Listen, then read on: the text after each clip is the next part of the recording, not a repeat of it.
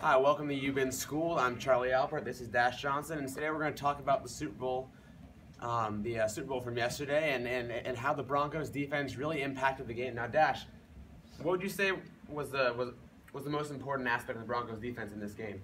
Well, definitely started up front with the pass rushers. We had DeMarcus Ware on one side, Von Miller on the other, and there really wasn't anything the Carolina Panthers offensive line could do to stop them. Throw in the fact that they have great linebackers both in coverage and stopping the run, and they also have a great secondary that can play man-on-man defense with really any wide receiver group.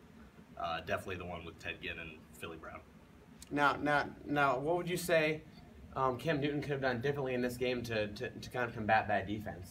Well, I don't really think it was Cam Newton's fault. I think the offensive coordinator could have called more design runs for Cam Newton, especially draw plays, because they were getting up the field so quickly. There really wasn't anything for him to do in terms of long distance passing. All he could really do was just check down or try to scramble out of it. But by the time he did that, they were usually already on him.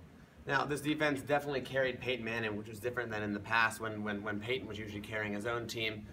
Would you put this defense up there with the all-time greats, maybe with the 85 Bears, 2000 Ravens? It's pretty close. I would put them one step down. Maybe if those are A defenses, Denver's an A-.